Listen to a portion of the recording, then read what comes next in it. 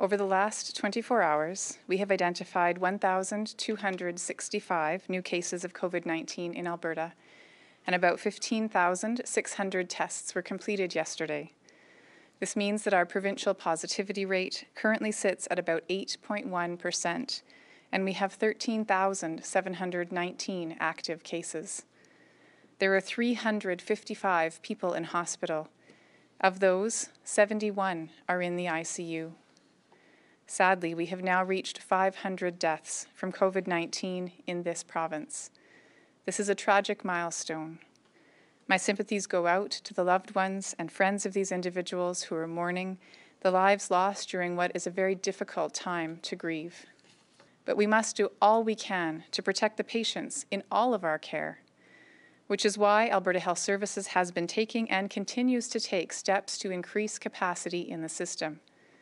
In the coming weeks, they plan to make available more than 2,000 acute care beds and up to 400 ICU beds to be allocated for patients with COVID-19 across the province if they are needed. In some cases, these will be new beds.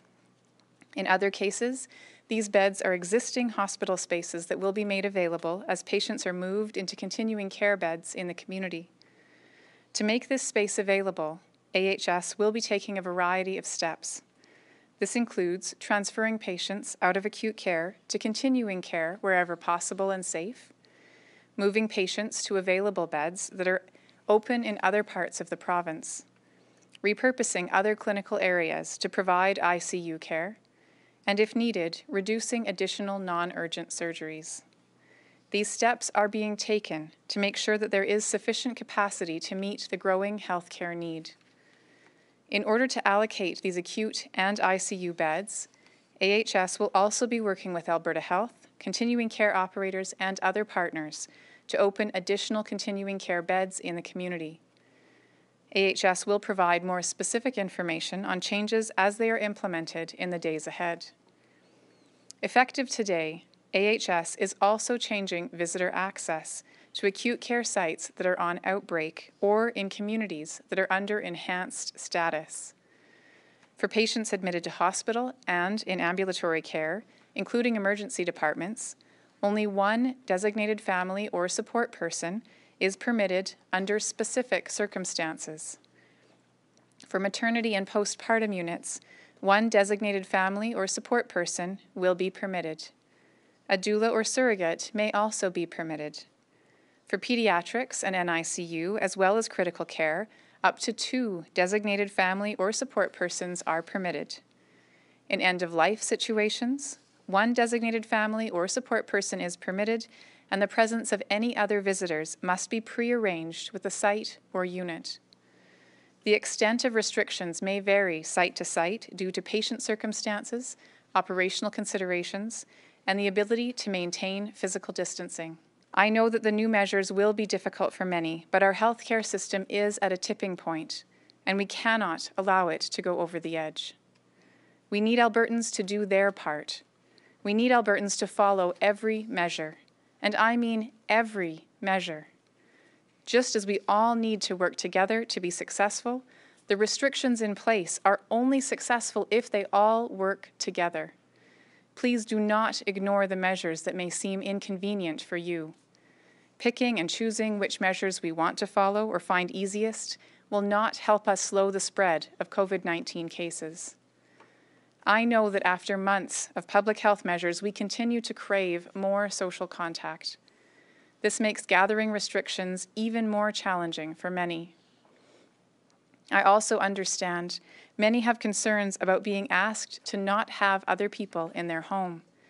But now more than ever, only those who live with you should be in your home. Evidence from what we've seen in the spread that we've had over the past 8 months, and to make sure that we're, again, communicating to the public the importance of those basic measures. No matter what we're seeing in contact tracing, the basic measures will remain critical, which is if you are feeling ill at all, stay home, get tested, stay away from the rest of the members of your household if you're feeling ill, wear a mask even while you're indoors, while you're at home if you're feeling ill, to prevent or limit that possibility that you could infect others in your household. Make sure that you're staying distance from others when you're out, wearing a mask when in indoor public spaces where you're around others outside your household, and making sure, again, regular hand hygiene, keeping hands away from your face. All of those basic measures remain true, whether or not the epidemiology about the locations of spread is available. We do know those basics, and those basics never change. But the measures announced yesterday will only work if they are applied as broadly as possible. As I said, I know that these measures will be difficult for many, and I know that there is a lot of debate around whether they go too far or not far enough. The best thing that any of us can do is to be as vigilant as possible in our own lives. Regardless of where you live, please do everything possible to limit your contacts with those outside your household. The challenge of COVID is that none of us can bear all of these burdens alone, and yet the usual ways that we have used all our lives to support each other, like gatherings, giving hugs, or going out for coffee with a group of friends, are exactly the kinds of activities that can spread COVID quickly. We all need support, and we can support each other in different ways for now. Telephone calls, letters, texts, and outdoor visits are all great options. We all need to bring back the family Zoom calls and the virtual dates that were part of our lives in the spring. The more we do that, and the more that each of us goes the extra mile, the more effective we will be in reducing the spread during the next few weeks.